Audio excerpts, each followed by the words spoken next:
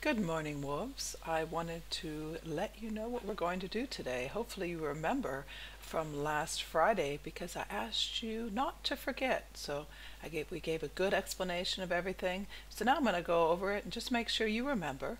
We're talking about Athens versus Sparta. The first thing I was realizing this morning is maybe you don't know where Athens or Sparta is. So I've got some maps here for you. So here's our map of Europe. Here we've got Germany. And over here is your Greece. You see Greece has got a big island here and then a little island here. Lots and lots of islands there. You can see Athens right there. Athens is the capital of Greece. So on this map, I've got a closer up picture of Greece. So that map is this part right here, including Crete. And the green is where Athens is. So Athens is a city, but it's also an empire. So it's got a lot of people there. And Sparta here, again, Sparta and its allies. So Sparta, it's the same thing. Sparta is a city, but it's got all this area that is loyal to Sparta. So it's got its empire as well. And then there's some other Greek areas, Crete and this main section right here, a little bit out of Sparta.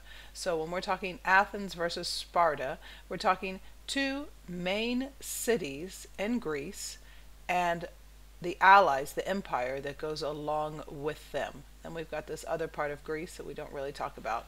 So if Athens is the capital and Sparta's not even on my map, which do you think was the more powerful empire, or the more powerful area in the end? Okay, I'll let you guys think about that. We'll discuss that later once we're done with all of our presentations and things. So now I'm going to take you to the e-learning timetable. Right here I am, Wednesday second class. This is the instructional video, the video you're watching right now, the video you've gotten on WhatsApp. So if you need to see it again and you don't want to look through WhatsApp, you can look at it right here. Just click on the link. The other link is Athens versus Sparta Classroom. So when you click on that link, it opens up to this assignment. There you go. So watch the video. We've already done that. We watched this video, the horrible histories, and we assigned ourselves between Athens and Sparta. So that was what we did last class. So you watch it. If you want to watch that video again, I think it's an excellent video to watch hundreds of times. Go ahead and watch it and enjoy it for the first 4 minutes. Well, the whole video is 4 minutes, for the first 4 minutes of class. So then we're going to start working on our work. So we have our Athens group. Aurea is doing economy. Naomi is doing women. Lucas is doing education. Yaron is doing the government. That's the Athens group. The Sparta group, we've got Leo doing economy, Christopher doing education, Finn is also doing education, Hannah is doing women, and Leonie is doing government. Okay, so that's what we did last class. So we're ready to move on to today's lesson, step 2 on the 6th of May. Okay, so what you're going to do here, let me read it for you. Read the selection in the Hangout. No, in Classroom. I need to fix that. Read the selection in Classroom and answer the questions. After watching the video, you'll read one section about your city. So we've got Sparta, we've got Athens, and we've got the different sections. So let's take a look at Athens first because it's on top. So I've got down here 4 things. One says Athens versus Sparta, History Alive. One says Athens History Alive. One says Sparta History Alive. And then here's the horrible history that you might have already watched. Now, what you're going to do is you're going to either open Athens or Sparta, depending if you're Athens or Sparta here. But everyone needs to open this Athens versus Sparta History Alive. We talked about this worksheet last class, and I said if you wanted to print it out, you can get it printed out. Here's the worksheets. We've seen this before. We've got our government of Athens and Sparta, our economy of Athens and Sparta, and education, Athens and Sparta, and finally the treatment of slaves, Athens and Sparta. You are going to personally do 1/2 of one worksheet. So if you're assigned to the Spartan government, you're only going to do, let's see, I don't think it's going to highlight. You're only going to do this section. Why was Sparta called an oligarchy? You should know what oligarchy is. That was a little lesson before is class. So you've got to do 3 things why Sparta was called an oligarchy. Okay, so let's go back to your readings. Let me show you another tip. If you have not printed them out, you can go ahead and click the print button.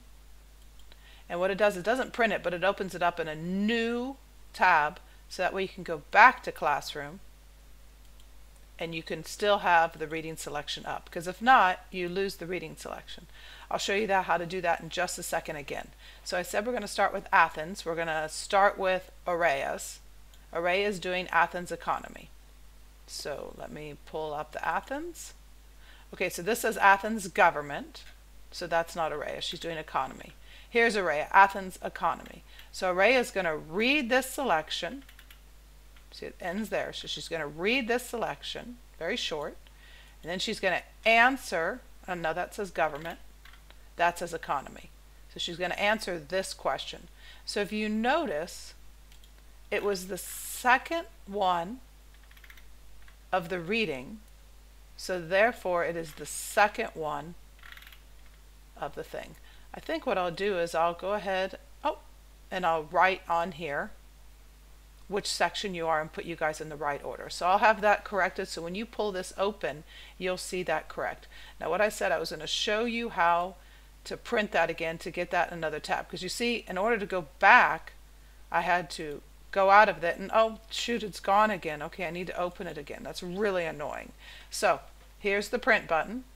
I'm just going to click the print button. I'm not going to print, so don't worry if you don't have a printer. I'm going to click the print button. It's popped up and now it's in a new tab. So then when I need to go back, oh, what was I supposed to do? You can look right here. So you've got your classroom open, you've got your reading selection open, and you've got your worksheet. Okay, so I hope that clarifies everything. If you want to watch the video again, watch it. I would watch it because I just think it's hilarious. Then you need to figure out which one of the sections you are. You should already know because we picked it last week. Then you get your Athens or your Sparta reading. So let's say Leonie, she's doing Government of Sparta. So she goes to her Sparta. Here's her reading. Oh, she's first right here. Okay, so remember what she's going to do. She's going to click the print button so it's not on top of her classroom, because it's really annoying when your classroom goes away. So she's going to click the print button. And boom, there it is. So now when she goes back, she can still see her classroom. Okay? So remember which section you are. Open your worksheet that you might already have printed out, because a lot of you said you were going to print it out right then and there. And open up your two readings. All you have to do is your one section. So of these 4 worksheets, you're just going to do 1/2 of the worksheet. And then on Friday, you're going to tell the information to your classmates and they're going to fill in the rest. So Friday at the end of class, it'll all be done and you feel like you've done tons of work when actually you've only done 1/8 of the work. So it's really fun to share. So make sure your answers are really, really good, because those are the answers your classmates are going to get. Just like when we did governments. When we did the different governments, the answers you gave are the answers that your classmates wrote in.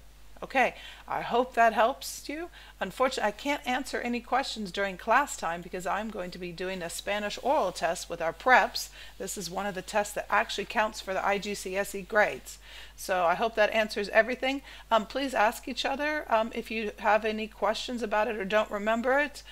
Finn, why don't you see if you can read with Christopher? That would be lovely if you two read together. And then everyone else is reading on your own. Okay, so I will have my phone with me. You can text me, but I won't be able to answer it necessarily very quick and the sound will be off. So if you have any questions, just like I say, ask each other. Or rewatch this video again and it'll hopefully explain everything you need to know. I hope you have a lot of fun and I can't wait to see you on Friday. Bye-bye.